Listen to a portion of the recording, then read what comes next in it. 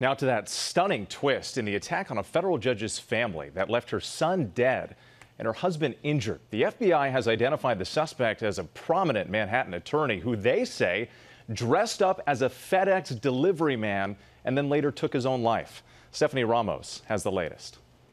This morning, disturbing new details about the suspect behind that grisly attack on a New Jersey federal judge's family. Authorities now identifying attorney Roy Den Hollander as the man accused of dressing up like a FedEx driver, ringing the doorbell of Judge Esther Salas' home, then opening fire, killing her 20-year-old son, Daniel, and seriously injuring her husband, Mark. Be advised, you have 2 victims.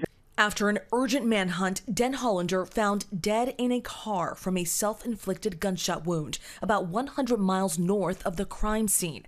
Sources say a FedEx package was found in the car with him, addressed to Judge Salas. They're just such fine, wonderful people. Authorities are now investigating whether Den Hollander, who had reportedly been diagnosed with terminal cancer, was on a deadly mission, targeting his enemies. The New York Times reporting the Manhattan lawyer and self-described anti-feminist allegedly wrote about Judge Salas in a self-published book, calling her a, quote, lazy and incompetent Latina judge appointed by Obama. The two involved in a case dating back to 2015. The lawyer, also known for suing Manhattan nightclubs over ladies' night discounts, telling ABC News this in 2007. I'm now trying to turn this tables of equality on the feminazis who have changed this country over the past 40 years. Judge Salas, who was unharmed in the shooting, has presided in high-profile cases involving Teresa Giudice and Jeffrey Epstein. Now, family and friends mourning the loss of Judge Salas' son Daniel, a student at Catholic University. Just a once-in-a-lifetime teammate and a once-in-a-lifetime person.